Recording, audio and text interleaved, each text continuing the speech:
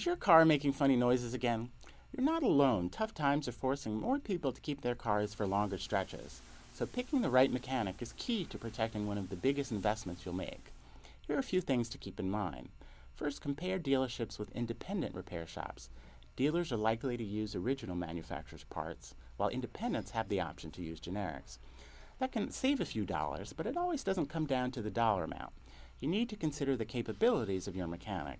Dealers are often better equipped to deal with newer, computer-laden vehicles. They have the proper tools and training. And finally, if your car is still under a manufacturer's warranty, be aware that you could void the warranty by going to an independent repair shop.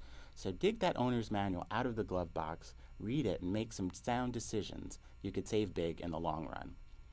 You can now follow AP Personal Finance on Twitter at twitter.com/AP Personal Fin.